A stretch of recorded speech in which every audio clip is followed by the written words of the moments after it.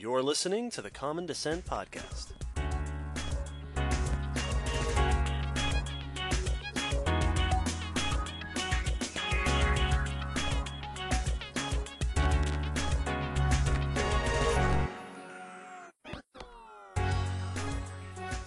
Happy New Year, Will. Happy New Year, David. And Happy New Year to you, dear listener. Yay!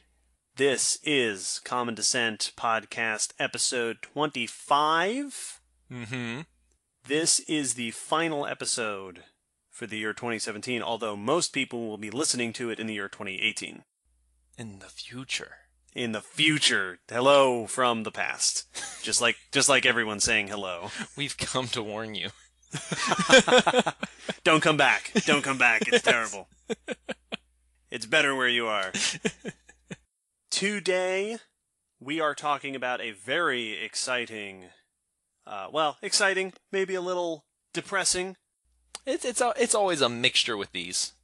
with talk of extinctions. As we've said, much of paleontology, the best paleontology is based on really horrible tragedies of the past. It sure is. But before we get to that, a reminder here at the end of 2017 that a lot of our work is supported by patronage from our patrons on Patreon. More than we could have wished up at this point. Absolutely. And if you are a patron, one of the potential rewards you can get is having your name shouted out on the podcast, direct to you. So in the spirit of that, a shout out to one of our newest patrons, Nick. Welcome, Nick. Nick Robert on Patreon, who is also tweets at us and Facebook comments and emails. Yeah. This guy's a big fan. Yeah. And we are a big fan of him. We are. Welcome, Nick. Thanks for all of it. That's been really awesome. Much. This is a patron who stood up to a Tyrannosaurus for us. Yeah. That's a fan. Down. He faced down. Not just any Tyrannosaurus, but the biggest one that he could find. The biggest Tyrannosaurus. So, on to today's episode. Will, you remember how way early on we did an episode about the end Cretaceous mass extinction? I sure do.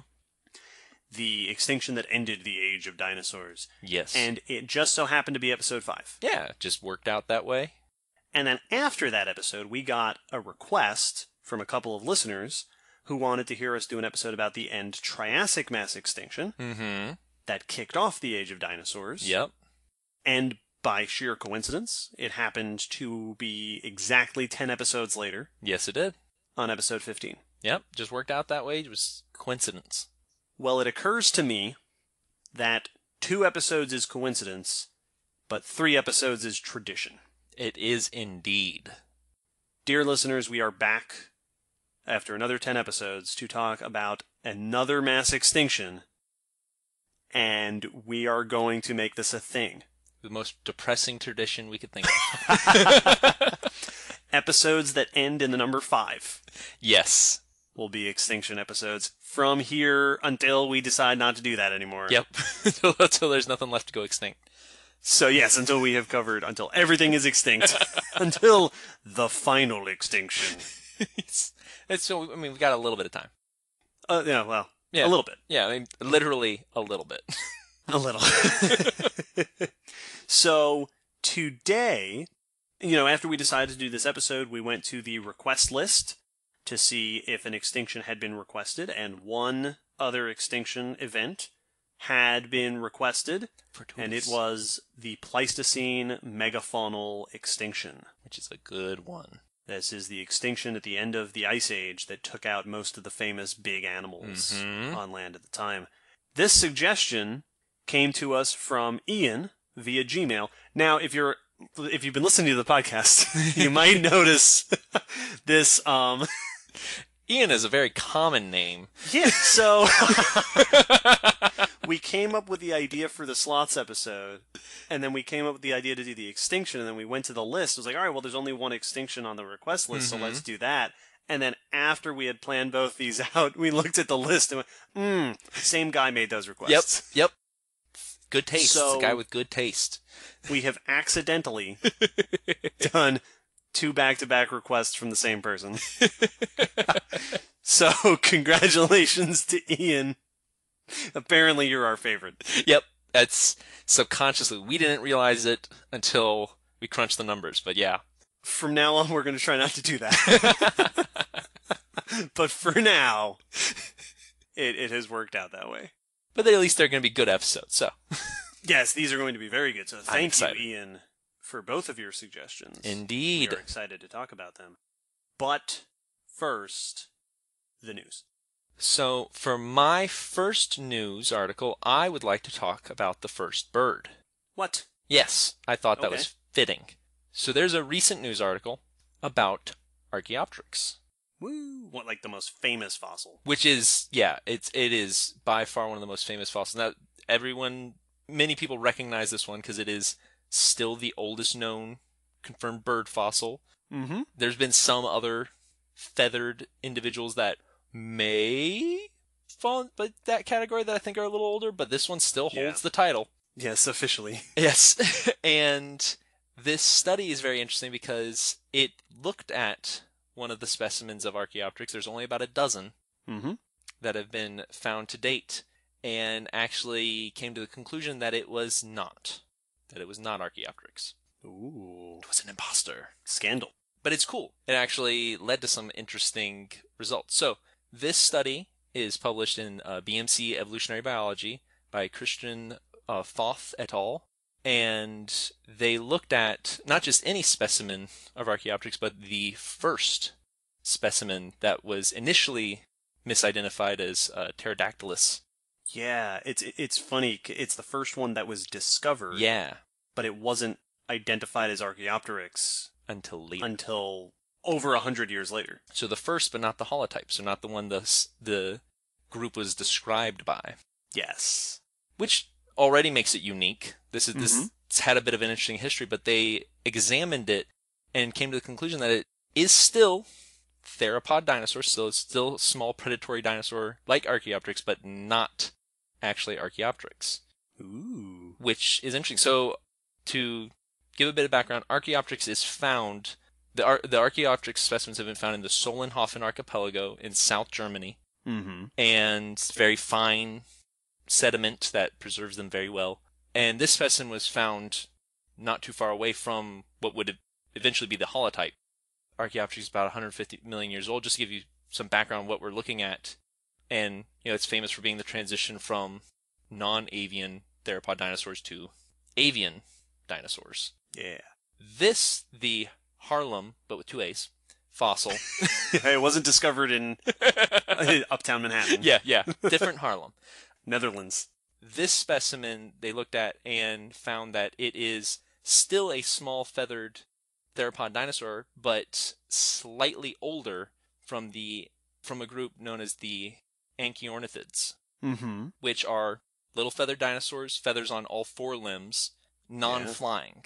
So not actually avian. Right, but close. But close. The interesting thing here is that before this, these dinosaurs had only been found in Eastern Asia. Oh, interesting. All of their specimens were known from there. It was discovered a while back, but this is the first one, or this is only the second of the species for this one that has been found from the Jurassic outside of that area. Interesting. So this is a group of near bird Yes. very, very similar to birds, but not quite birds. Exactly. In fact, Anchiornis means near bird. Yep. It's a good name. But new species, different location than usual. So it's an interesting thing. It led them to make some cool observations. Suggests that the group that would give rise to birds originated in East Asia from the other fossil records. They began to move westward toward Europe, and this one probably would have been one of the first to have reached Europe, one of the earliest ones.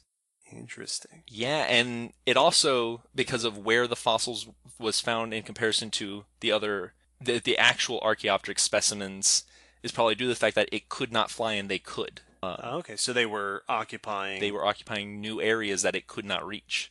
Very interesting. And one of the people who worked on the paper was quoted saying basically that the other Archaeopteryx should also be re-examined because, as I said, not every bird-like fossil that turns up in fine-grained limestones around Solnhofen need necessarily be a specimen of Archaeopteryx.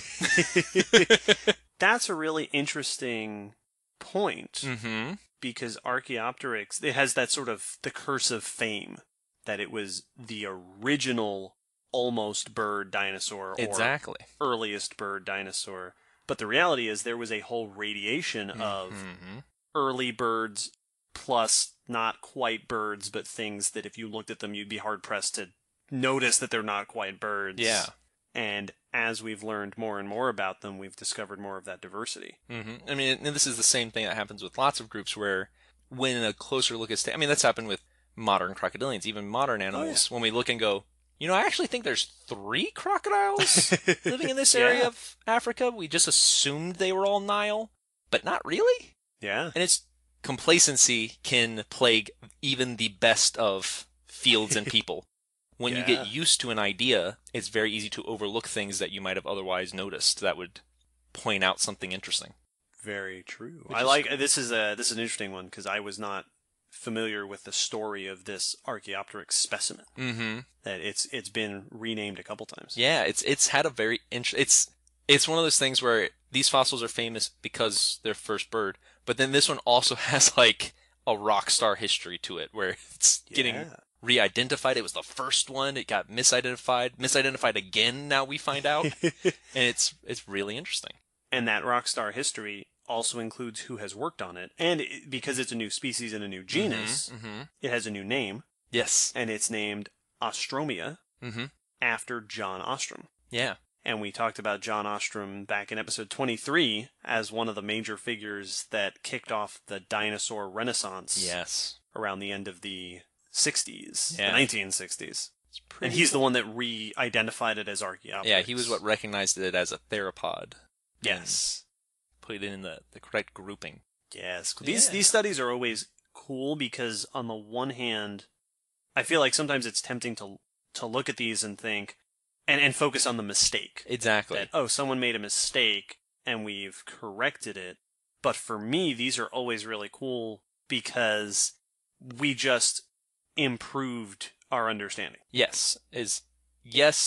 There was a mistake made and we've improved it and you could focus on that. But the second half of that phrase, we improved. We got something new. Now we are better. And that's, it's a lot of people who may get heartburn with sciences like this will often point to moments of this, like, but you had that wrong for decades. What else might you have wrong? Well, hopefully we'll find out. Yeah, we're sure going to find out. We're keeping an eye out. Yeah, like, of course, but everything has that. We still are figuring out what diet we should eat that won't make us sick or eventually give us heart disease. So, I mean, there's tons of things that we're still learning about. This is no different. Yeah, getting better every day. Absolutely. Moving on, down the timeline a little bit younger, we are going to settle at about 100 million years old. A new study that comes not of a dinosaur fossil, but a creature on a dinosaur fossil.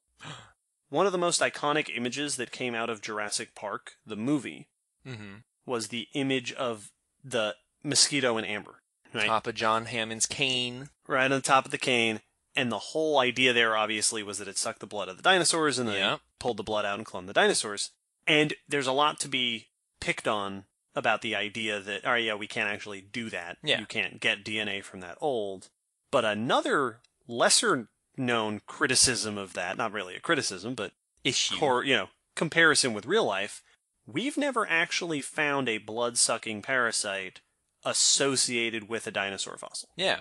We've never actually had evidence of a particular bloodsucker feeding on dinosaurs. Until now. Woohoo! So now we can. Now. Well, now we can resurrect dinosaurs. Yes, obviously, all the barriers are there gone. We go. This is what we've been waiting for. More on that in a second. This is a study by Enrique Peñalver et al. In Nature Communications, who discovered several ticks preserved in Burmese amber. One of these ticks is discovered still clutching onto a feather.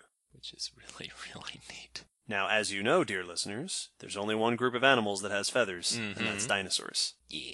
Now, at this time, this is a pennaceous feather, or something very much like it, and so there's a lot of different groups of dinosaurs that had those. Mm-hmm. This could be something velociraptor-like, this could be oviraptor-like, it could also be an early bird. Mm-hmm. That's unclear, so this was either on a bird or on a not-too-distant-from-bird type of dinosaur. But this is the first time we've ever found a blood-sucking parasite on a remain of the body of a dinosaur, which is very interesting. Yeah, it's direct evidence. Yes, and in addition to this, there were a bunch of other pieces of amber that preserved 4 other ticks, and these were not found with dinosaurs directly, but they were found with a few other interesting points. 2 of them were preserved side by side. Mm-hmm. Which suggests that they were perhaps congregating somewhere. Yep. One of them was full of blood, which That's suggests cool. that it had recently eaten. And all of them were associated with the tiny little remains of dermestid beetles. Oh, interesting. And dermestid beetles eat skin, fur, and feathers. Yeah. And there's no fur known from Burmese amber, but there's tons of feathers. Mm-hmm. And dermestid beetles today like to hang out in nests. Mm-hmm.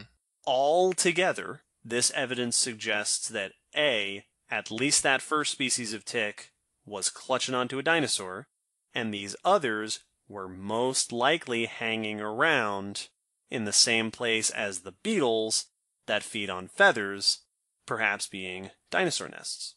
Very cool. Altogether, the most likely explanation for all of this evidence is that these were ticks that were hanging around dinosaurs, probably parasitizing them. Mm-hmm. The original tick, the one that was actually with the feather, is a known species called Cornupalpatum burmanicum. The others belong to a new species that is called Dinocroton, which means terrible tick. And the species name is Draculae. Well done. Nice. A couple of implications here. First of all, no DNA. Yep. DNA doesn't last that long. Sorry, everybody. It just doesn't. But this could give us some new insight or new places to look for evidence of diseases and the ecology of both the ticks and the dinosaurs they were feeding on, and the evolution of the ticks and the dinosaurs they were feeding on. Lots of interesting questions to ask from here. Yeah, dinosaur parasitology. Yes, which is super cool. That's really, really awesome.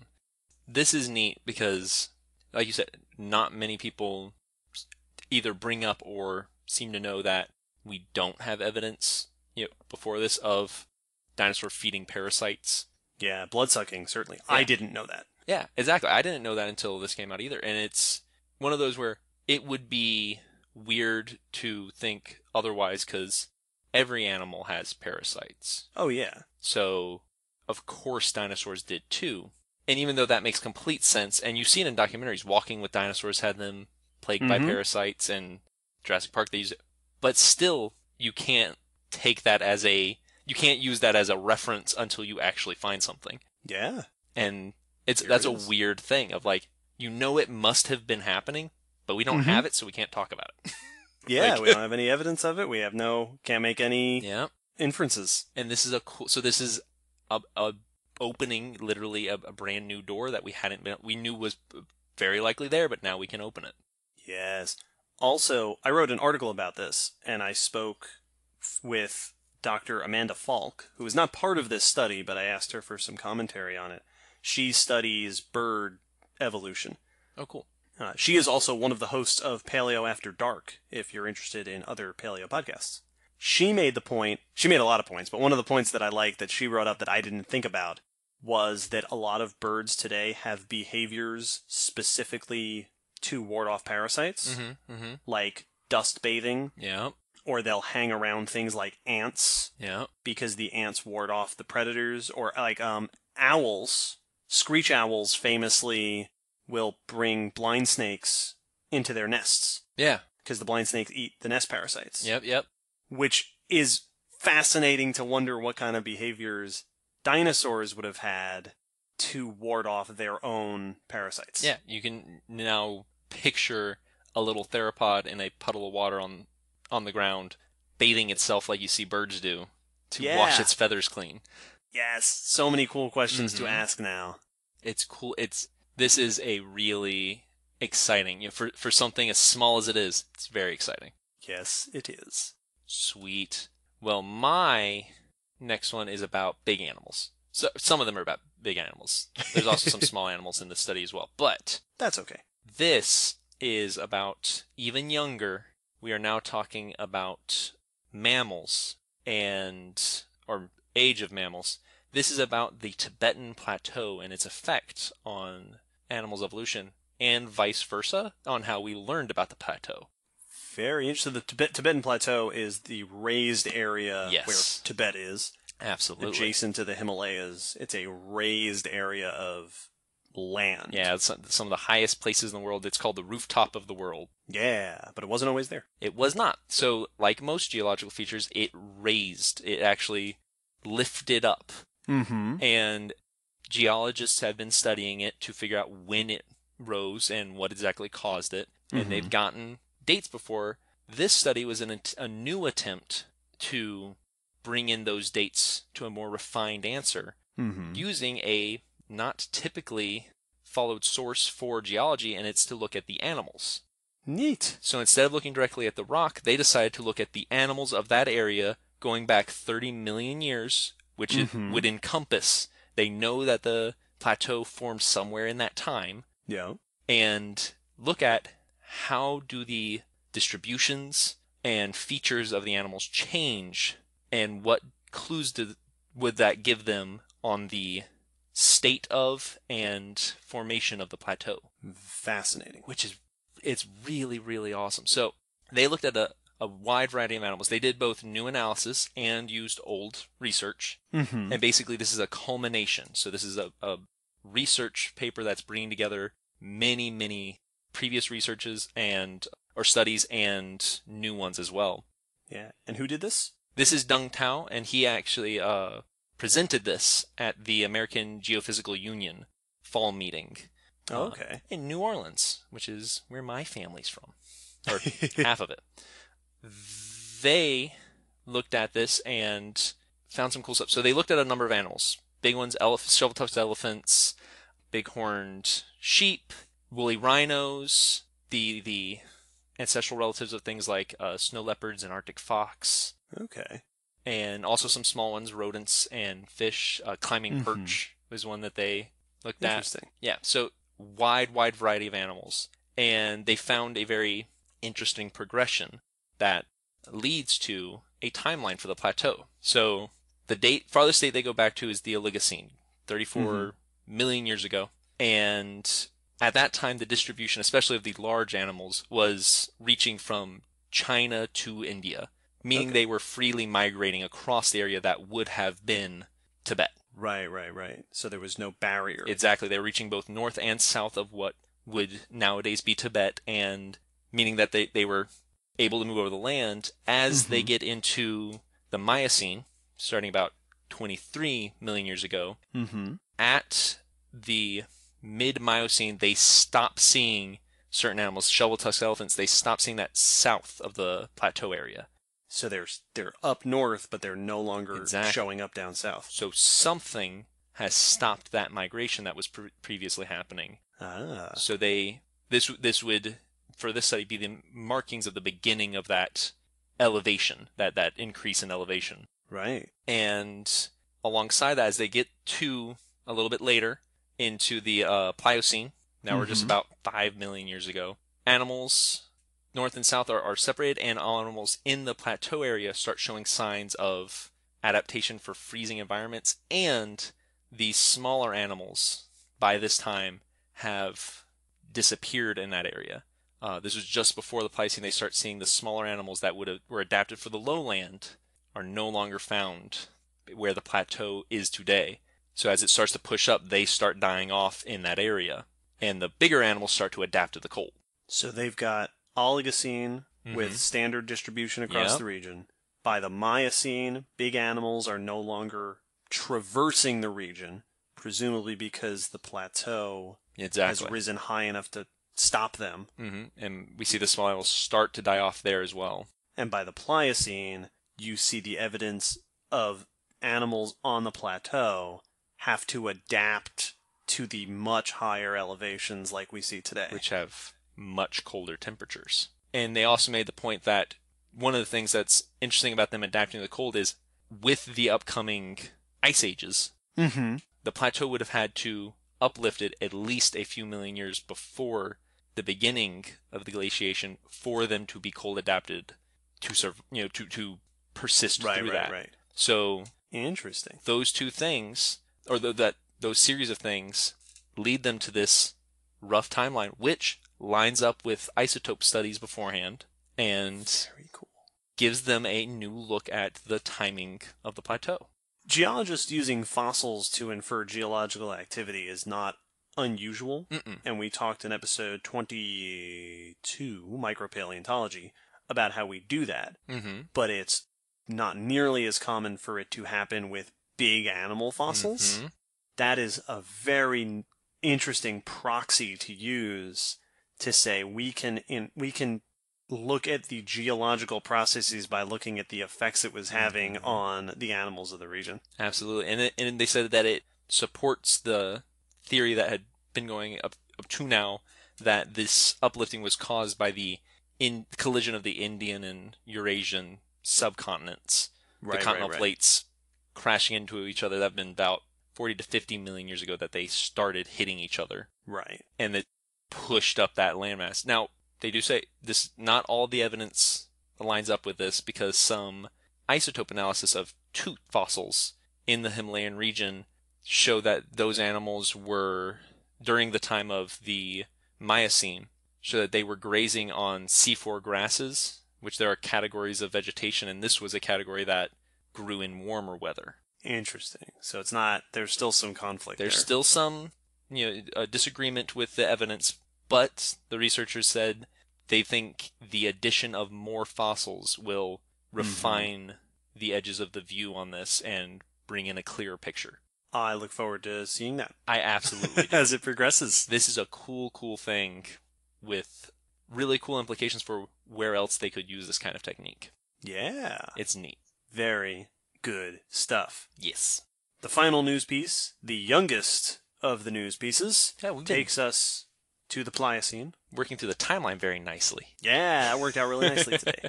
This is a study of a bear with cavities from the Pliocene. A bear. These are fossils from Ellesmere Island, which is in the high Arctic of Canada, from the Pliocene about 3.5 million years ago. A warmer time, but it was still the high Arctic, still a chilly place. Remains of two individuals of a species of bear called Ursus abstrusus that give us evidence from their teeth of how the bears made it through the cold winter. Ooh, intrigue. This is a study by Xiaoming Wang et al. In Scientific Reports.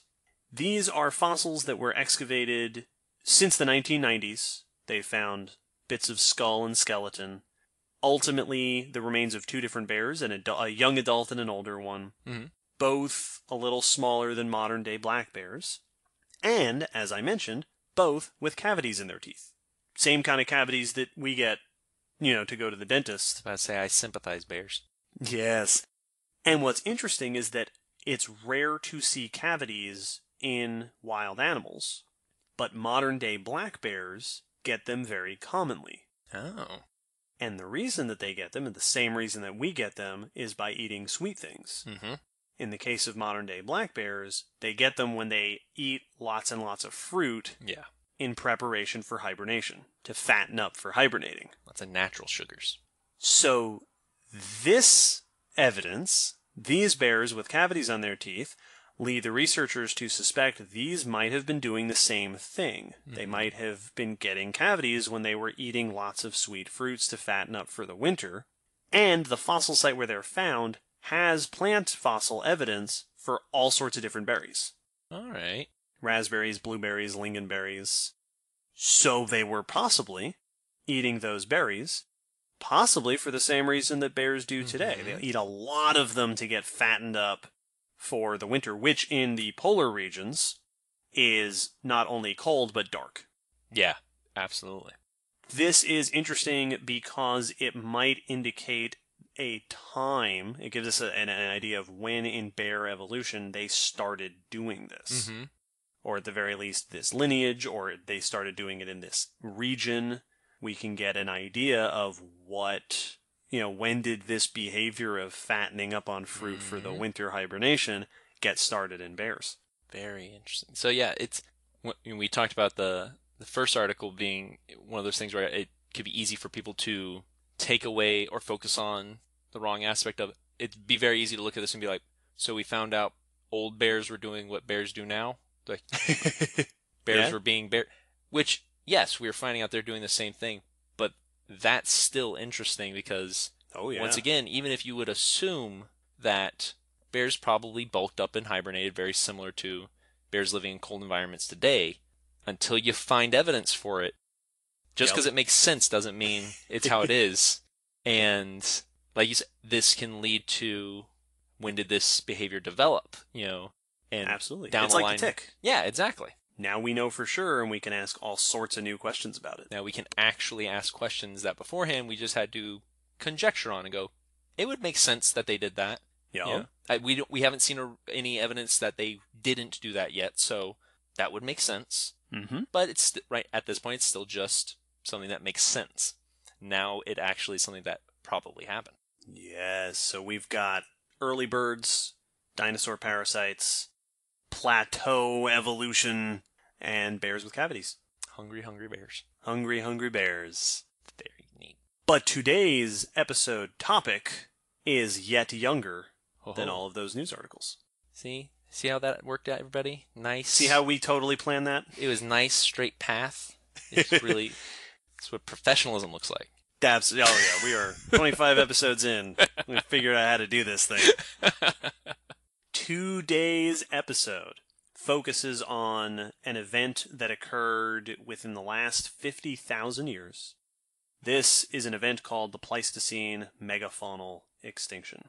And it is called that because it occurred at the end of the Pleistocene epoch, and it mostly affected megafauna, which is a word that means big animals. Big animals. This is the latest prehistoric mass extinction. Yeah. This is an extinction event that has shaped the modern world directly. This is one that we actually got to experience. Yes, and maybe more. Yeah. So let's start by discussing what the Pleistocene was like. So the Pleistocene epoch started around 2.5 million years ago, and the Pleistocene is, a lot of the time, it's very convenient to simply call the Pleistocene the Ice Age. Yeah, definitely gets summed up. When you think of the Ice Age, this is the epoch you're thinking of. Even though it's not 100% accurate, and here's why. The climate of the Pleistocene is characterized by cycles. Yes. Of cold and warm, cold and warm. It was all cold, right? We live in a cold time period on Earth. Right. But you had periods that are glacial periods, or glacial intervals. Yeah. Where ice expanded, and then you have interglacial intervals where the ice retreated and things were a little warmer. Yeah, so there were periods of time where large areas froze, and then periods of time where those areas were able to melt, and it went back and forth. So during these glacial periods, you had advancing ice that create, glaciers, but also continental ice sheets that covered huge chunks of North America and Europe and Asia, similar to what we have in Antarctica today. Exactly. During these times, you also had lower sea level, because all that water was caught up in the ice. Had to come from somewhere. The land dropped downward under the weight of all that ice in the northern continents. It's insane.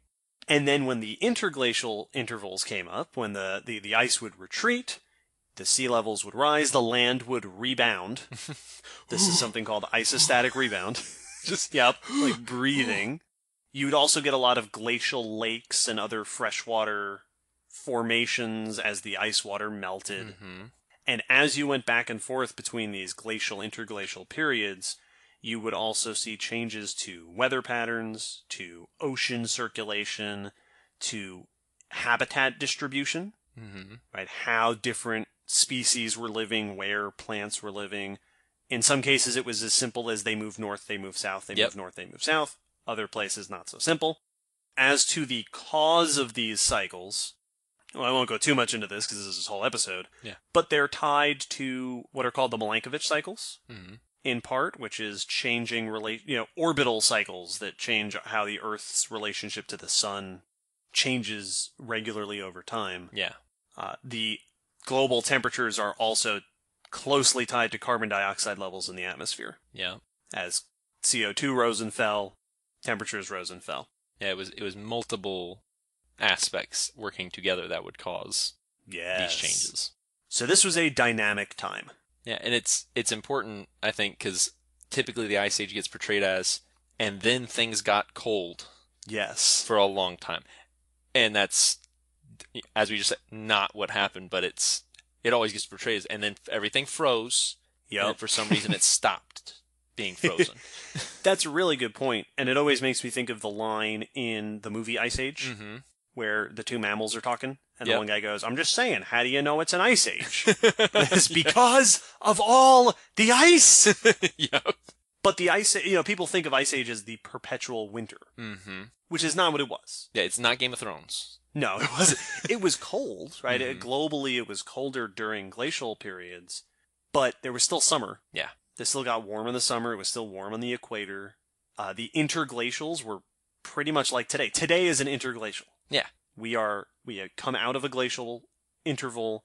We are now in an interglacial. Whether or not we're going to go back to a glacial, yeah, well, I don't know. We're doing our damnedest. We're doing our best. But half the ice age, more or less half of the Pleistocene was like right now. Mm-hmm. And these intervals lasted typically about several thousand years at a time, glacial, interglacial. Mm-hmm. During this time, ecosystems, the life on the planet, was very much like today. Yeah. It was very similar to today. You'd recognize just about everything, with the exception of a few things. One, lots of extinct species, Yeah. especially big ones. Yeah. The Ice Age fauna included such impressive mammals as mammoths, Mhm. mastodons, woolly rhinos, ground sloths, as we Yeah. talked about last episode, the armored glyptodons, the longhorn bison, the Irish elk, Oh, those are giant marsupials in Australia, lots of saber-tooth cats, giant short-faced bears, dire wolves, big birds too, the moas, the elephant birds of Madagascar. There were also numerous species of human. yes. Homo sapiens was around for much of this time. The Neanderthals, the Denisovans. The other difference was that life was distributed differently. A lot of animals that you would recognize, but were in unusual places. There was Yes. a North American lion, for example. A North American Yep. cheetah, horses and camels in North America, hyenas and lions and elephants and rhinos in Europe and Asia, in places where we don't see them today. Yeah. So life was familiar, but things were moved around a bit, and there were a lot more species, Yes. particularly of big things that we don't see today. Yeah. We think today of the elephants, and you can literally name them on one hand. Yes, They were crazy diverse, and everywhere. all over the place. There were also entire biomes that don't exist anymore. Yeah. There were steppe ecosystems, which were these, in a lot of cases, northern grassland ecosystems that had lots of diverse animal life, lots of diverse vegetation, big grazing animals that sort of were keystone species to maintain those environments, hunted by large predators, these sort of sprawling ecosystems, the most famous of which are the mammoth steppe Yeah. ecosystems that used to go, across Siberia and places like that. These are ecosystems that don't exist anymore. Yeah. That is entire biome that was unique to that time period. To give you a sense, just because I love explaining this, the latest glacial period, the end of the Pleistocene, the Pleistocene ended around 12,000 years ago. The peak of the last glacial period was around 18 to 20,000 years ago. During that time, the global climate was about 4 or 5 degrees Celsius cooler than today. Mm-hmm. Ice sheets sat on top of where modern-day Chicago and Boston and other northern cities are, multiple miles high, and sea level was about 400 feet lower. 400 feet lower than today. Yeah. So, similar world to today, but especially during glacial periods, some pretty significant differences. Yeah, like from an aerial view, you wouldn't be able to recognize the shape of North America in many ways because half of it's under ice and half of it's exposed out of the water that you wouldn't see today. Yeah. Your shorelines have grown. And that's always my answer whenever people talk about modern day global warming, and they say, "Oh, what's 1 or 2 degrees difference going to make?" Like, well, the last 4 degrees of difference was several hundred feet of sea level and miles worth of ice. Yes. On top of Boston. Yes. The math has been done. Yeah. So there's some changes that might be coming our way. And then there was the extinction. Bum, bum, bum. At the end of the Pleistocene, we see the loss of lots and lots of species, especially big mammals. Mm-hmm. There is evidence for the extinctions, smaller level extinctions happening earlier, back to 1 million years or so.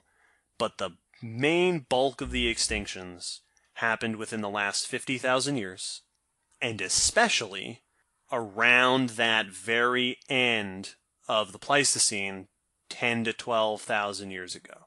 Especially in North America, that was a very significant time for these extinctions.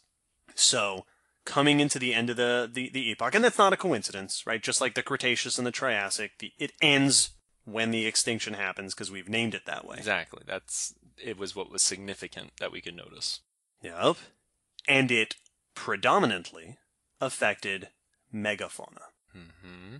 There's not really a hard definition for what megafauna is. Yes. But you'll commonly hear it referred to as terrestrial animals that weigh 100 pounds or more. Yeah. Right? Big animals. Deer, humans are megafauna, Yep. Horses and moose and wolves and all sorts of animals that are basically just big ones. And we've mentioned this before, but we tend to forget that we're a pretty big animal. Yes, we are. Like, because to us, we're normal sized. Right. But for primate, we're really big. Yeah. And even like most mammals you see, most animals you just see around you are usually smaller than us. Like, oh yeah, usually way smaller. Like, so we tend to forget that, because everything else is like, that's grass level, gets kind of lumped into tiny things. But there's more of them than there are of us by a long shot. Now, during the end of the Pleistocene, right, in the late Pleistocene, there were some 300 or 400 species of prominent megafauna across all the continents, and during the end Pleistocene extinction, we lose about half of them. Wow. About 50% of that diversity, especially in North and South America. Yeah. And also in Australia. We see it everywhere, but the Americas got hit very hard. Europe gets hit pretty hard. We especially see it happen with a subgroup of megafauna called megaherbivores. Yeah. Megaherbivores is another one that the definition of megaherbivores is elusive. Mm-hmm. Because a lot of the times I'll read it described as things that weigh essentially 1 ton or more. Mm-hmm. But they're not. That doesn't always include all the 1 ton or more animals. Yeah. When people talk about megafauna or megaherbivores. So we're looking at things like elephants, rhinos, giant ground sloths, glyptodons. The Ice Age had really big camels and really big bison, and things like the Liptoterns and Diprotodon down in Australia. Yep. These multi-ton herbivorous mammals that were by far the biggest things on the landscape. Exactly, yeah. And it's a lot of the things that you think of like farm life, and Mm-hmm. big, Yeah. big grazing animals moving in, a lot of times big herds. Yes. And that's why it's weird to define them as 1 ton, Yeah. which I've seen, is weird because cows fit in that, and horses, and giraffes definitely fit in there. But people don't usually talk about them as mega herbivores. It's always tricky, especially with size category, because when it comes to animal sizes, you like to categorize it like, well, there's, mouse and deer and cow and then elephant. But there's a gradient. Like there are different sized cows going from small to big cow, and then there's different sized. Even elephants have different. So it's a gradient. Yeah. Where do you draw your line is kind of arbitrary in a lot of senses. So you're never going to find that perfect. Yeah. So mega herbivores are really, I would say that I would classify them as herbivores that, number 1, make you go, wow, that's big. Yes. And number 2, have a very dramatic impact on their ecosystem. When elephants move in, you know it. Exactly. Everybody knows it. Yeah. During the late Pleistocene, there were somewhere in the vicinity of 40 to 60 species of mega herbivore animals on the planet. Today, we have about 10. Yeah. We've got a few elephant species, we've got a few rhinos, we've got 1 hippo. Yeah. If you count giraffes, which again, for some reason, I've never seen anyone... I don't read giraffes described as mega herbivores for some reason very much. Because they're skinny, I guess. But they're in there. Yeah. But yeah, we're at under a dozen from what used to be only 20 to 50,000 years ago. 4 or 5 dozen species of huge herbivores. The extinction also takes out a lot of the biggest carnivores. Mm-hmm. All the saber-tooth cats, a lot of the biggest bears, the largest carnivore in Australia, the marsupial lion, goes extinct. We see these extinctions everywhere, right? Africa, we see it. Australia, we see it. But it is especially dramatic, again, in the Americas. Mm-hmm. The Americas lost just about all of the really big herbivores. Yeah. And just about all of the really big carnivores. Whereas, Africa obviously still has elephants and rhinos and hippos. We do not have that here. Not anymore. I use that comparison exactly when I talk about ancient North America. For a lot of countries, but for our continent, we very much looked like we picture Africa today. Yeah, we did. Big herbivores roaming around, large herds roaming the grasslands, multiple big predators hunting them down. In Africa, that's what we picture Africa as, but it was also more so that it had, as you said, it still had more variety that it lost, but we were that and almost went down to none of that. So it seems an alien thought, but yeah. Yeah, we had 20 plus species of multi-ton mammalian herbivores here in North America. Absolutely. Through the late Pleistocene. This is also around the time that we lose other big animals like the birds, the moas and elephant birds. A little later, the titanus, the big forest rakids from South America, the giant lizard Megalania from Australia. This is the depressing part of the... Yeah. And then there's other animals that go extinct. There are smaller animal extinctions. There are ecosystems that disappear, like the mammoth steppe and such. A brief note on why large animals go extinct in this time, and we'll talk more about causes here in a second, but it's always important to remember that large animals are typically an early casualty of extinction events. Yes. And the reason, there's a couple of main reasons. The biggest one is that they need more resources. Absolutely. Big animal needs more food, needs more space. And when resources start to get limited, that you're the first, a mouse is going to do fine in scarce resource times compared to a rhino. Yeah, exactly. The mouse won't notice until it gets really crazy. But Yep. as soon as you start, missing a meal a day as an elephant, you're feeling it. Yes. And big animals tend to have smaller populations Mm-hmm. and tend to reproduce slowly and less offspring. Yeah, slow gestation. A mouse has a bunch of baby mice. Yeah. It's An elephant does not have a litter. no. An elephant has one baby. It takes 2 years to make it. Yep. And that's it. And a lot of times with big animals, it takes a long time to gestate, and then the female may not enter heat again right away. It may take a year off, a summer abroad. And yeah, well, I after a 2-year pregnancy, I would take a break too. But that's part of the issue people in conservation run with today is that to repopulate, elephants in Africa, that's not a matter of just like, all right, we'll put them in a pen, let them make a bunch of babies. All right, you're going to be there for 2 decades. Yep. As they make a bunch of we can breed alligators like nobody's business. That's the reason they bumped back since the 50s. Yep. Because they lay 30 eggs, you incubate them, you have 30 alligators. Yep. Especially big mammals, they're slow. Yeah, and so when they don't adapt quickly. Every number they lose, it takes a while to bounce back. Yep.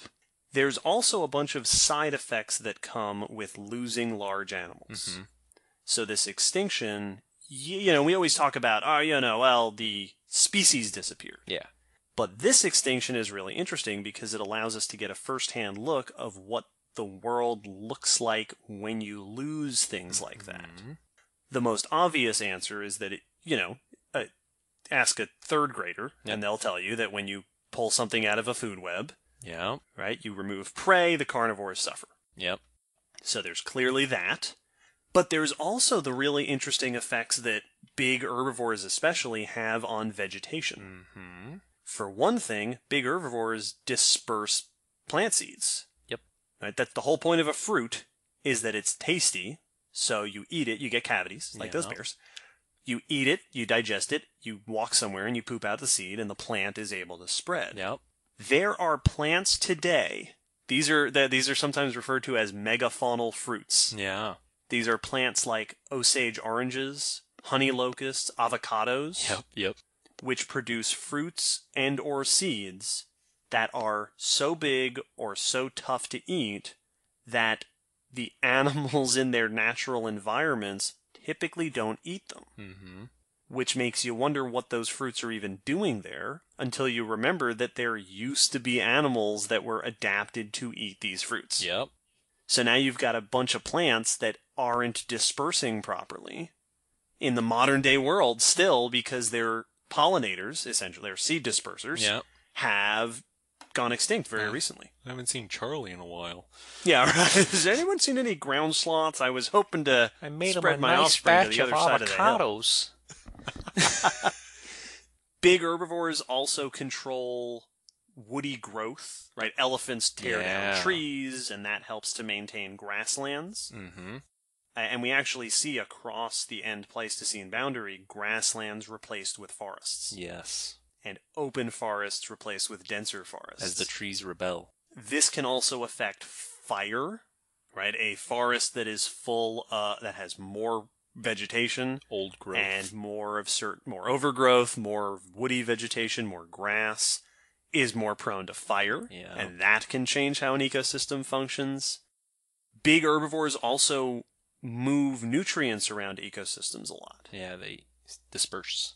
Yeah, they'll eat foods, sometimes foods that other animals can't eat, gather up all those nutrients, and then walk, a day's walk for a herd of elephants miles is, outside the territory of most other animals. So they're carrying nutrients all over the ecosystem, dropping them off the way that elephants do. And now you've got new plant growth, right? They're cycling all of these resources around their ecosystem. And when you lose so many big herbivores, those things stop happening. Yeah. The world we live in today is depauperate. Yeah.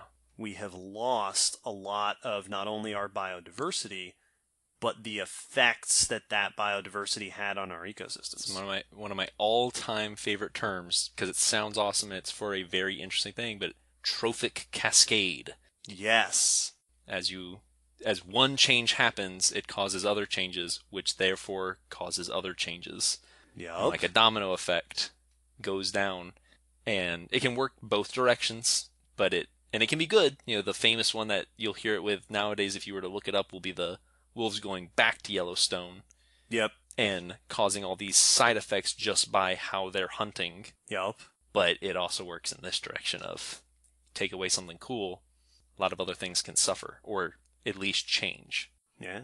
An ecosystem, Bob, is like a giant clock. It only works if all the cogs mesh together. So this brings us to the big question, of course, as is always the most interesting question, of what happened. Why? And instead of speculating wildly, we look at what it coincides with. Mm-hmm.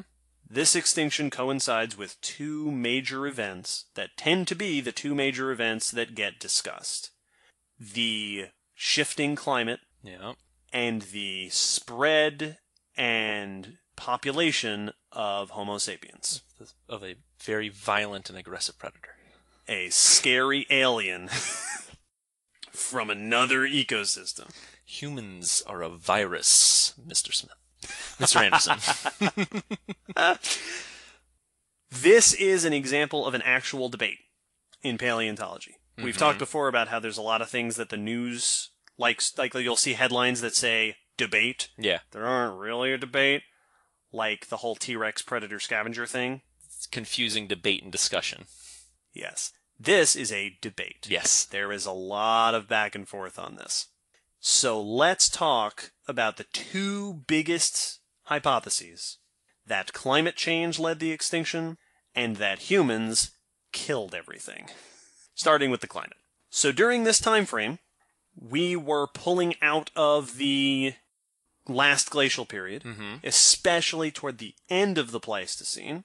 That sort of 20,000 to 10,000 years ago was a time we were getting warmer, but there was, consistent climate change going back, back to 40, 50,000 years where these extinctions started to get rolling. Yeah. We see climate shifting across the world in ways that could be affecting the ecosystems.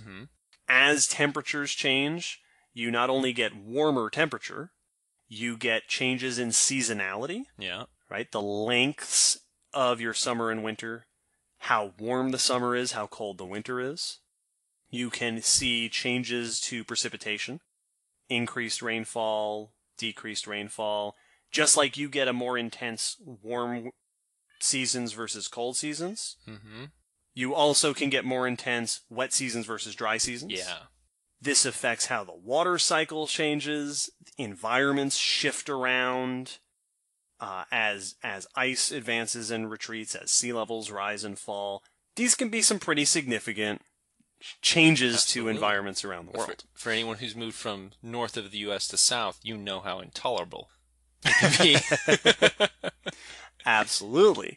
And this can have a number of effects on the animals and plants living in these ecosystems. The most obvious is if it gets warmer and you're not adapted to the warm, you're going to struggle. Yeah.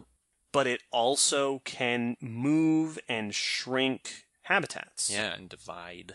And divide habitats. And as your natural environment waxes or wanes, if you're you're running out of food, you're running out of space, you might have to migrate, but maybe you can't migrate for some reason. The seasonality is a really interesting one that I haven't thought much about in the past until I started reading up on this. That idea of as the seasons are changing, that's going to throw a wrench into the natural cycles of plants and animals when it comes to things like reproduction and migration. Yeah, exactly. That if your reproductive cycle is offset from the seasonal cycle, that's a problem for you. If you're designed to have babies at a certain time of year so that you avoid a freeze, but then things start getting warmer or cooler at a different time, your baby may be born at the worst time. Yeah. It can also affect, even if it doesn't affect you, it can affect your food. Yeah. plants blooming at the wrong time, or migration happening at the wrong time, and you were trying to catch the big tasty animals as they came in. Mm-hmm. All these cycles can be offset, and that can really dramatically affect life. And once again, there's so many little things. Like the plants blooming was an interesting one because I immediately had the thought of if your plants bloom at a different time, but your pollinators still pupate at their normal time. Yeah. Those plants don't get pollinated. Yeah. So even if you're able to eat them, there's no plants next year. Yeah, so those weather and climate cycles can really be a very, very important factor. There are a few major points of evidence to support the link between the climate shifting and the extinctions. Mm-hmm. The biggest one is just the timing. Yeah. And we see this a lot. Extinctions are happening at the times that climate is changing. Great change comes with lots of death. Yes. And there's evidence of environmental change happening. There was a prominent study from earlier this year that looked at moisture. Mm-hmm. And this was specifically looking, one of the big findings of this study was how it was affecting Australian environments. Right. Looking at how moisture changes were affecting the distribution of the grasslands, the composition of the grasslands. Mm-hmm. That you were changing your vegetation based on your precipitation, your water retention, things like that. And that moisture shift was associated with changing environments, which are happening around the same time that you're seeing these extinctions kicking off. Yeah. Another big supporting point for the idea of climate shifts causing extinction is that there's lots of precedent for it. Yeah. We have seen climate-related extinction in the past. And more recently. Well, yes. That too. But there are other major extinction events that line up well with climate changes and are generally agreed to be related to climate. Yeah, it's not a new concept. It's a pretty tried and true method of causing extinction.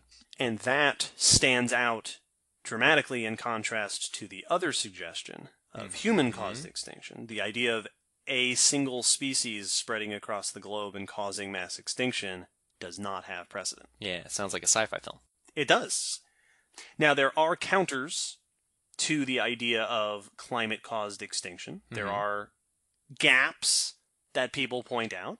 One of the big gaps is that the link in time and space isn't perfect. Yeah. There are plenty of examples where we've examined the fossil record and we say, well, the evidence for the climate change and the evidence for the extinctions don't quite match up. Yeah. And that's a little troubling. There's also the fact that the extinctions were greater in some places than others. Mm-hmm. That like we said, the Americas got hit hard, whereas Africa got hit less hard. Yeah. There are a lot of examples of island populations that held on extra long. Yeah. And those differences aren't all accounted for in some of the climate suggestions. That why, if it's a global climate shift, are we seeing dramatically different effects in different places? Yeah, why are they suffering at different amounts? Yep. And some of that, like that moisture study found that the changes they were seeing related to moisture would affect different ecosystems differently. Yeah, is that it will hit the continent in different spots differently. But probably the biggest argument, the most common argument that I've seen, and the one that kind of sticks in my head the most, is there were lots of glacial interglacial cycles through the Quaternary. There were a good 24 of them. Yes, that's the big one. Why wasn't there a mass extinction every time? Yeah.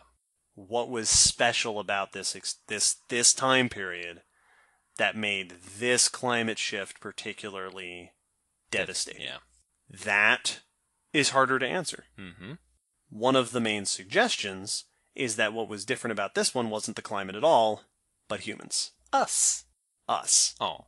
So, the other big suggestion, the other side of this big debate, is that it wasn't the climate changing that caused all of this extinction, but the influx of a new hyperpredator named Homo sapiens. Yep. Now, Homo sapiens wasn't new. Homo sapiens has been around 200,000 or 300,000 years. But what was happening at this time was that Homo sapiens were rapidly becoming more advanced Mm-hmm. and rapidly spreading around the world. Yeah, we were on the move. Started in Africa, ended up in Asia pretty early on, but then started to spread. We made it to Europe, to Australia, to the Americas, and the big suggestion, sort of the classic suggestion, is what is called, very catchily, the overkill hypothesis. Yes. Which is exactly what it sounds like. Researchers said, hey, you know what humans are really good at? Hunting things. Killing spree. Killing things. And one of the reasons that we're so good at that, one of the reasons that people really suspect that we have the ability to do this, is that we are generalist hunters. Yeah. So we're not picky. We can hunt until we run out of mammoths and then move on to something else. And we're omnivorous. Yeah. Which means that, if the mammoths migrated away, we'll wait. We'll eat plants. Yeah. And then when you come back, we'll get you again. It's at the aquarium, it sounds like a really funny thing, but it's not a bad question. But one of the most common questions we get is, well, can you eat it? Just looking at one of the animals. It's like what's the Explorers Club or whatever, that their whole thing was eating exotic animals from around the world. And we get that question a lot, and I get it, because when you're looking at a sea urchin, you go, I know it's an animal, and I know we eat animals, but that's a pincushion. But the answer 9 times out of 10 is, no, these are not only edible, but they are actively eaten somewhere. Yes, we like to eat. The weirdest things you would expect. There's not really that many animals on the list, of the entire list, that we have not turned into food at some point. Yes, and we're very good at it. Really are. There are lots of historical examples of us absolutely devastating populations by hunting them. Well, and because not only do we have a generalist diet, an omnivorous, and now at this point are tool users who can adapt to hunting styles, we can also prepare food. Yep. If you're a little too raw or a little too tough, we cook you. Yes, which gives us a huge variety of what we can eat. Yeah. We'll figure out how to make it edible. Yeah, if you're not edible, we'll make it edible. We eat, my go-to example, we eat pufferfish. I was about to say, one of the most popular, culturally popular drinks, an entire genre of culturally significant drinks, the main ingredient is poison. Yes. Way to go, humans. That's fantastic. So, there is some really significant evidence that leads people to link human hunting with the extinctions. The most dramatic evidence and the most commonly cited evidence is very consistently when humans show up in a new environment, species disappear. The party ends. And this goes back, humans appear in Australia at about 45,000 years ago. Megafaunal extinctions in Australia kick off about 45,000 years ago.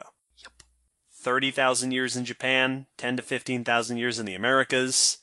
Definitely on islands.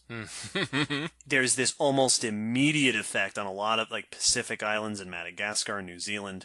Humans show up, species disappear. And now I'm going to make all of these species disappear. Yeah, this is my magic trick. Poof, they're all gone. One of well done. Feathers sticking out of your mouth.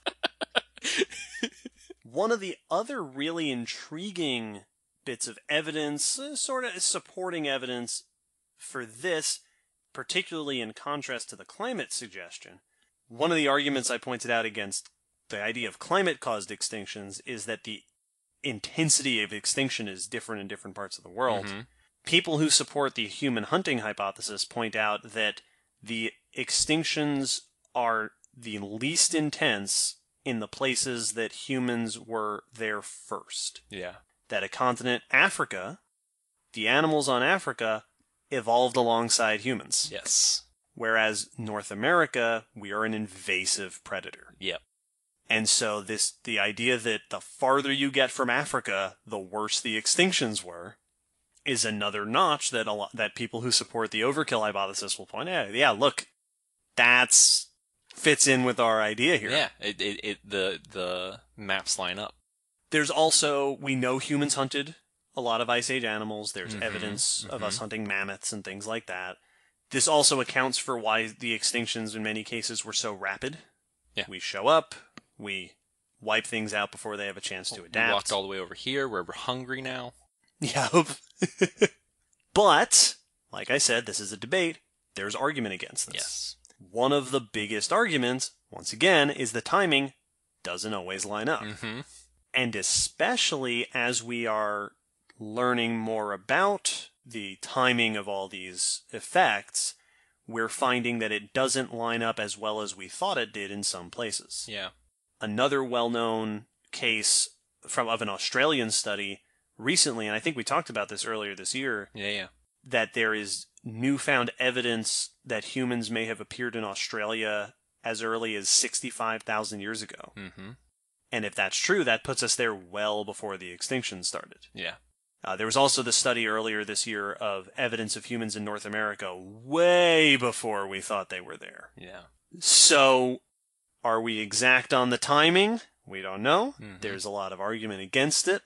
And that the early arrival raises the question of, if we got there, why did we only start hunting things later if we were the cause? Like, Yup. if we got there and started hunting right away, we weren't vegetarians when we got there and then decided to eat meat. So, why the lag? Why the lag? Now, some people, it's funny actually, because on the other hand, some people have argued that when the timing of human arrival and extinctions lines up very closely, that's actually evidence against hunting. We just come in swinging. Because it would take us a while to build up population. And to those people, finding evidence of humans a little earlier actually supports the overkill hypothesis, because they're saying, okay, that's where the time was. That was for us to build up our population. What's the critical mass moment? Yes. Where we were finally big enough that we were having an effect on the environment. Yep. So trying to identify the timing of all these different things from what really is sparse evidence, it's the fossil record, can be very challenging. Just like the Cretaceous extinction. When exactly did the volcanism happen? When exactly did the extinctions happen? When exactly did the asteroid hit? It's the paleontological equivalent of splitting hairs, trying to figure out exactly where it falls on the line. I love this one, though, because effectively the question they're asking is, okay, yes, but how quickly can humans start to mass murder things? Just how good are we at murdering things? I mean, are we right out of the gate, or do we have to build up momentum? I mean, let's run some tests. And that's, I will bring that argument up in just a second. I want to mention that another point of argument against this idea is that there's actually not all that much evidence of us hunting all that many different Ice Age creatures. Yeah. There's evidence of mammoths, there's evidence of bison being hunted, but there's plenty of megafauna that there's no actual direct evidence that we hunted them. Yes, it would make sense. We kind of presume that we eat everything. Yeah. But we don't know, ground sloths, glyptodonts, that's a lot, it's hard to know without that direct evidence. There's also the fact that lots of megafauna survived. Yeah. And if we're painting this picture of humans as just this insatiable plague, just killing and eating everything. Locust with weapons. Yeah, well, it's like the in The Day the Earth Stood Still, the new one. Yes. Sorry, everybody. Yeah, where I guess they were like robots. Or whatever they were, that were just eating everything as they I'm pretty sure it's his name's Gorg. Someone out there is correcting me right now if I got it wrong. Gorg's the name of the robot. I'm not splitting hairs over the remake of The Day the Earth Stood Still. Facto, Baracto, Nicto. Yeah, that's... So, why did some megafauna go by relatively unscathed? Yeah, they tasted bad. Yeah, maybe. That should be the test. See, that's the experiment. We need to, back to the Adventuring Club, we need to taste test. We need to taste test extinct animals. Oh yeah, no, the ones we don't have, what we have left of them, it tastes good. I get it. There's also the arguments that in some places the extinctions are drawn out. In some places there are animals going extinct that you wouldn't expect to be affected by hunting. Yeah. So there's a lot of, there's evidence to support it, but it's not perfect. Just like the climate shift. There's evidence to support it, it's not perfect. And that brings up some of the sort of other suggestions Yeah. that are less commonly talked about, but are brought up, and I think there's some merit to some of these. Yeah, it's still valid to mention. One of the big things, and this was something that I have always wondered before I started really digging into this topic, is we focus on humans as hunters, but humans have a lot of impacts on the ecosystems around them. Yeah. One of the things we do, for example, in addition to hunting and killing things, is we kill other predators. Yes. This is another thing we have a historical precedent for doing. We are very keen on wiping out other dangerous animals. Yep. You're going to kill us. We're going to kill you. Yep. We could also potentially be outcompeting other carnivores. Mm-hmm. Right? It's not necessarily that we're hunting other animals to... we didn't hunt saber-tooths to extinction, for example, but we hunted their food and we pushed them away. Yeah, we were better at it. That perhaps that was an impact that humans may have had on their ecosystems. There's also the point, and we think about humans transporting invasive species as a modern thing. Is not. No. We've been doing that a long time. There are plants in some parts of the world that are so ingrained in ecosystems and have been for so long that researchers aren't sure if they're native or not. Yep. Because we've been doing this for tens of thousands of years. Yep. And when you bring invasive species, you can introduce competitors, right? If you're carrying domesticated dogs wherever you go, that could also be adversely affecting the other carnivores, right? There's precedent, the thylacine. One of the reasons suggested for the recent extinction of the thylacine, the Tasmanian wolf, is that we brought dingoes in. Yep. And they outcompeted them. Domesticated cats are like the worst thing for small animals everywhere in the world. Oh, yeah, they are the horror slasher villain. Yeah. Of the animal kingdom, just murdering innocent little animals. Yeah, and that's not to say nothing about plants. Yeah. Or insects that we carry from place to place. Yeah, and half of those could be accidental. If I'm just carrying a bit of food I picked somewhere else and I drop some and it sprouts. Yeah. Oh, there you go. Yeah, or if it's, we're especially later on in the Pleistocene, if we're farming. Especially with farming. And we're bringing crops along with us, and and the bugs that eat the crops are following us along. Or if we have parasites that live on us, that we could be introducing all sorts of things to environments. We're like a little caravan. Yes, we're a little like clown car of who knows what. See, I'm just picturing us like Pigpen from the Peanuts cartoon, just a little cloud of dust and flies and domesticated animals and seeds just falling off of us as we walk by. There's also the point that humans, we talk about environmental, we think about it like, we kill off animals and plants, but we also destroy trees and set forests on fire. Yeah, deforestation. Humans have been, you think about fire. It's like, we can use fire to cook, and that's great. Yeah, we can also use it to burn out the undergrowth so that we can move more easily through forests and find our prey more easily. That's something we've been doing for a long time. Well, things like setting up alongside streams and rivers and affecting the flows or the contents of that by using it for either plant growth or just our needs. Yeah. All that kind of stuff. Now, a lot of these are a little bit, a lot of these, they suffer from the same lines of evidence or lines of lack of evidence as the idea of us hunting.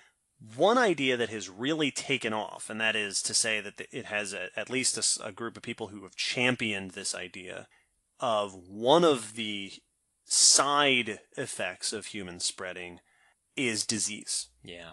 And this is extremely common, in plants. Tons of plants have been wiped out by diseases that we have accidentally brought over from other continents. But the idea of what's called the hyper disease hypothesis, because they have to have catchy names. This is why everybody likes the human hunting one instead of the climate change one. Yeah. The climate change hypothesis doesn't have a catchy name. Right? Exactly. It's all about marketing. You gotta sell yourself. You gotta call it like the oven effect. Right? It's the day after yesterday. The core idea behind the hyperdisease hypothesis is that either humans or something humans brought with them could have brought a new disease that jumped species. Mm-hmm. Right? This is like, and the two guys that are credited with really first championing this are from an AIDS research center. Oh. And that's what AIDS was. AIDS was a monkey virus that jumped to humans. Yeah. It was like the bird flu, the whole thing with the bird flu, where we were concerned that this bird virus was going to mutate in a way that would make it very virulent to humans. Yeah, it's not common that things can jump between species, but it happens. Yep. And it can be really bad when it does. And you can get pandemics, like, right now, North America's bats are all dying because of a disease. Yeah. Amphibians everywhere are dying in general because of a disease. And so these people have suggested, maybe there was a disease effect going on here. This is very hard to find evidence for. Yeah. This is one of those, it's an interesting idea. That's really tough to show through fossil evidence. Mm-hmm. It's really hard to find evidence for populations dwindling via disease. We have to find animals mid-cough. Yes, it was sneezing, and the head was tilted back. You see like the dinosaurs. handkerchief here? It was about to sneeze. Exactly. But you can look at tissues for evidence of pathogens. You can look at DNA, genetics for population changes, and even perhaps if it's viral, remnants of disease. So there's potential. It's been suggested. And then there's the other big suggestion, which is that the climate or human activity that could have caused these extinctions was not as big an issue as the side effects of the extinctions once they started. Yeah. The idea that humans or climate only had to knock out a handful of the most important species, and then you got Will's trophic cascade. Yeah, you just knock out the support columns and a lot will come down with it. Yeah. All that stuff I mentioned before about how the modern day world suffers from the lack of the big herbivores. It has been suggested that those might not just be side effects, they could also have been factors in the extinction. Yeah. That the lack of nutrient cycling and the lack of food for certain carnivores and the lack of control of woody, as grassland gave way to forest, that may have been just as big an impact on the animals trying to survive in those environments. And then you have that cascade, right? Yeah. We wiped out mammoths. And then the ground sloths went extinct because they lost a lot of their resources. Yeah. Yeah, as grasslands disappear and forests come in, another animal loses its food, predators lose their food, and you go down the line. Yup. One more suggestion that I want to throw out there, even though it is not a popular one. It's a very recent suggestion, and that is there's a team of scientists who claim to have found evidence for an asteroid impact. Oh, interesting.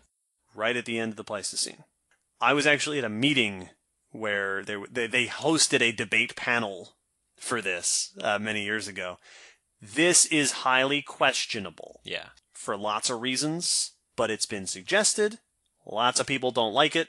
There's a lot of sort of, all right, find us more evidence to show that there even was an impact. Crater, it didn't happen. Right. And then to show that it would be a big enough deal to have done this. Like I said, I want to mention it because if you Google search more information on the Pleistocene extinction, you will see this. So it's a recent suggestion, and it doesn't have a lot of traction, but hey, who knows? Yeah, absolutely. And then, of course, there's the point to be made that we spend so much time focusing on competing hypotheses that the headlines rarely mention the combined effect. Exactly. And that's something that, when we argue over these things, much like the past extinctions we talked about, it's not so much was it this or this. Yeah. We know the climate was shifting. Yeah. We know humans were hunting animals. We know humans were affecting their environment. How much did each of these things play a part? Yeah. It's the concept of like when you have a bad day because a bunch of things, your tire blew out and then you were late to work, so you got chewed out, and then you spilled coffee on your shirt. Well, which one of those made it a bad day? Mm-hmm. It was a bad day. Yes. Yeah, absolutely. And that, and that comes up a lot with extinctions is that question of if this thing was missing, would the extinction have happened? Yeah. Right? If it was just the changing climate and Homo sapiens wasn't on the scene, would this have happened? Would it have happened, but less severely? Mm-hmm. On the other, if humans had spread during the last interglacial, would the extinction have happened back then instead of, what, or during, an earlier time period or whatever your time frame is? Had we spread right after the change, would things have had the same? Yeah. It's, when looking for answers in science, it is often easy to forget or overlook or not want to rely on the idea that coincidences can happen and do happen very, very often. And it's there can be the idea that maybe when we have these mass extinctions, it's because all the wrong things lined up, Yeah. and it just, to use the cosmic coincidence, the dice rolled the wrong way, and you had a climate change and people. Yes. It's bad that you drew both of those at the same time, because that's not going to play out well for you. Yeah. Had one of them happen, you might have been fine.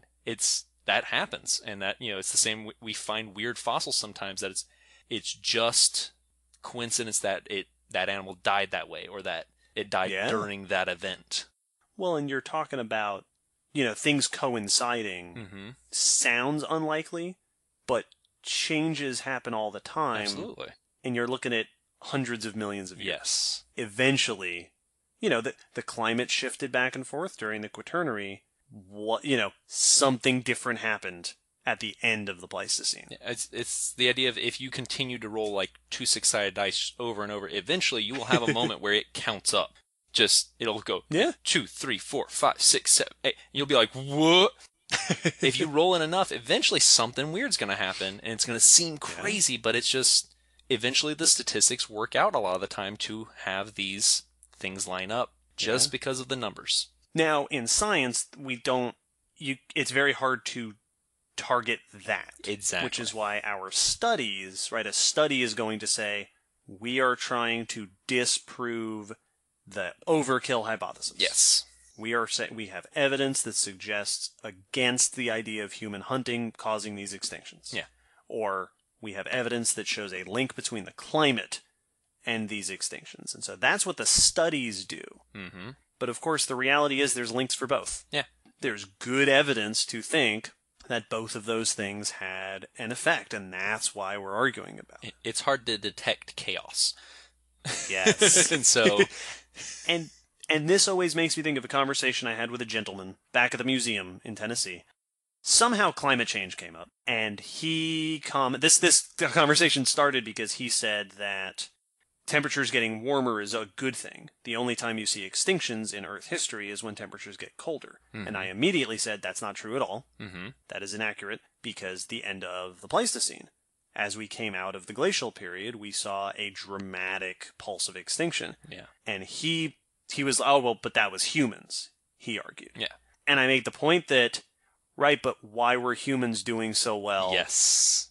Right, that was also the time that we had come up with agriculture and the agricultural revolution, which possibly couldn't have happened when everything was covered in ice. Yeah. And were we able to migrate to new places because the climate shifted? Because we're not traveling in brutal winters, but now it's fairly warm summers. Yes, so these are not extricable from each other. Yes. You can't, there's no, the fact that humans were able to do what they did was because of the climate. Yes. And maybe animals were vulnerable because of human activity, or maybe they were vulnerable because of climate, and then humans came in. All of this was happening, and our job is to figure out exactly, as much as possible, what did what, when and how and where and why. That's one of the tricky aspects of science in general, is that when we went over scientific method, eliminating variables is part of doing scientific research, so that you are only testing one thing at a time. But the environment doesn't do that. Yes. The environment is... It's not a control. It is not a control. there are many variables and they're all having an effect. Mm-hmm. And so testing a single variable at a time can never give you the full picture.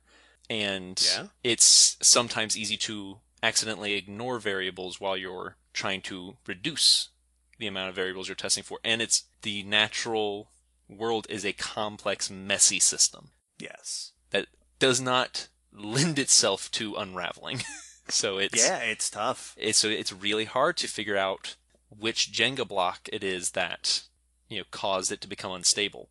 Yeah. Now, there is another very short note to be made about the fact that these extinction, normally we talk about an extinction event at the end Cretaceous, and we say, well, the extinction started around this time and they ended around this time, and then everything recovered.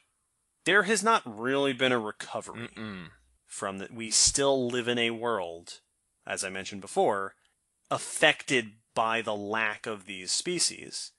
But even more than that, we never went back to the normal extinction rate. Yes. Over the last 10,000 years, extinction has continued at a relatively high rate and has, in recent times, gotten even higher. Yeah. We talked about how the timing, right, where humans showed up to different continents may or may not line up with the extinctions. Within the last several centuries, when humans go to islands, things go extinct. Yep. We have, whether or not, however much we were involved at the end of the Pleistocene, we are definitely involved in the extinctions of continuing hundreds of species over the last several thousand years. We're good at it. Hunting, environmental change, all sorts of different things that we do to our environments. And there is a big question to be asked as to whether or not the modern day extinction crisis is a different extinction. Yeah. From was the Pleistocene Megafaunal Extinction just the first stage? Yeah. If we go into the future 66 million years and we look at the geologic record, would we be able to tell the difference between the extinction of Australian megafauna 45,000 years ago, the mammoths 10,000 years ago, and the giant panda today? Exactly. Would that even show up as different in the geologic record millions of years in the future? Yeah, are we still in the midst of the end Pleistocene extinction?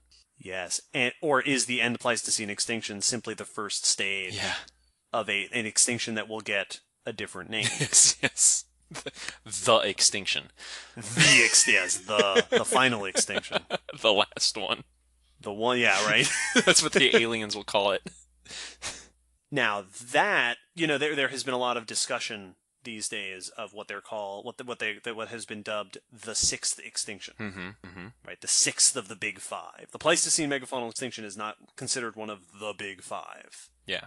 But the modern extinction crisis, people have suggested that this is the latest one that is big enough to stand alongside the end of the age of dinosaurs. That discussion, dear listeners, is for another episode. Absolutely. 100%. This is a interesting concept, though, that I wanted to comment on, because I think this hints at something that often happens when we, as a general society, think about prehistory, extinct animals, ancient life, fossil animals. We tend to see it as separate from current history. Yes. We see it as prehistory and then modern history. Once we started writing things down, and that's how it's talked about, this is how things were, and then there's today. Yeah, we talked about things evolved. Yes. This is, things evolved to today. Yeah, and it's very easy to subconsciously or very consciously reach the mentality that means, well, this is the end line. That now human civilization we know will change. We have all our sci-fi movies showing us eventually in space and on Mars and with flying cars, giant Coruscant-style cities. But we still assume that it's like, all right, now the Earth reached us, and that's the best it's going to do, and now it's done. Is kind of the thought that happens all the time. But the timeline is a continuous line, and we're still on it, and we're still moving forward on it. There's no bumper. There's no, little line that separates us from prehistory. Oh, yeah. Those geologic divisions are arbitrary. Exactly. That's We just decide those. when we were writing, and beforehand we weren't. Yep. So we're still in a geological time period. And Yep. it will continue to go, and eventually we will leave this geological time. Like, this is not the last geological time period unless we blow up the the whole planet. The whole planet. But it's really easy to forget that those things didn't happen in some separate history. That is our history. It is happening. It is happening now. We are now currently making history, and that was just the older history. Yeah. And so, yeah, we are still experiencing things that are the effects of things that happened in the past. To quote one of my favorite campers that I had in my time as a camp teacher / counselor, makes you think. Makes you think. I'll tell that story on After Chat. Yes. Dear listeners, a couple things to follow this up on. Number one, there are lots of professionals with lots of very strong opinions about this topic. Yeah. Sometimes we finish an episode and I think to myself, yeah, we probably disappointed somebody. This is one of those. Oh, yeah. There's a lot to be talked about. I'm sure that if there is somebody out there listening who studies this extinction in this time period, they're sitting there going, oh, you didn't mention this, or you did. Well, this one, there's a lot. Yeah. We will put lots of links in the blog post so that you can explore further if you are so inclined. This is a fascinating topic, which is by no means settled. But, with almost every new research that comes out about it, the pendulum just swings back and forth. It just, as soon as they find evidence for one side, evidence also comes up against or for the opposing. Yes. And it's really interesting. It's truly as you said, debated and continues to be a unclear answer. Yes, indeed. Thank you for listening to this, dear listeners. As we have officially established a tradition now, 5 months or so from now, we will come upon episode 35, and our list of listener requests is out of extinctions. So if there is an extinction event or an extinction-related topic that you think would fit with our extinction tradition of episodes, let us know. What's your favorite mass extinction? What's your favorite time with lots and lots of death? Also, any other topics you'd like to hear us do an episode about, let us know. We welcome your feedback, as always. Thank you, a big thank you, a big 2017-sized thank you to all of our listeners, to all of our patrons, to the people who talk to us on Twitter and Facebook and who email us, to our patrons again, to the people who spread the good word of the Common Descent podcast. We see you doing it. We see you using us for your educational endeavors, and we see you spreading our name online. We appreciate that so much. To the people who have left us reviews on iTunes and who give us stars, especially the people who give us lots of stars, we appreciate you.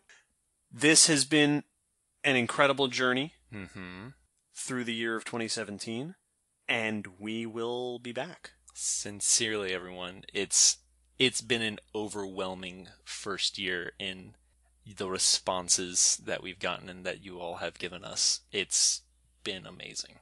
Yes, and we look forward to more things, some big things to come in 2018. Contact us. Let us know what you think. Let us know what you want to see us do. Let us know whatever you want. Ask us questions. Tell us your feelings. Reach out to us. We love hearing from you. It really is the best. Thank you to Ian. Thank you to everyone who has made listener suggestions. We have them on our list. We will get to them eventually, we promise. This is the part at the end of the Marvel movies in the credits where it's, Common Descent will return. Yes. In 2018. In 2018, we will be back. Everybody in the world, have a happy new year. By the time this comes out, this will be past a lot of them, but have a happy holiday season. Have a happy winter break from school, whatever it is you're doing. Just continue to be happy and all that. Continue to be happy now that you're done listening to us talk for an hour about mass extinction and humans killing things. Go eat or drink your holiday food or beverage of choice and watch your holiday special of choice and cheer up. Please do. Happy New Year, everybody.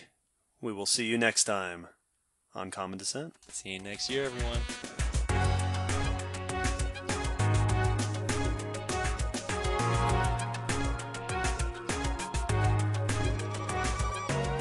Thanks for listening to the Common Descent Podcast. For more from us, you can follow us on the Common Descent Podcast Twitter account, Facebook page, or on our WordPress blog where we post additional cool stuff for each episode.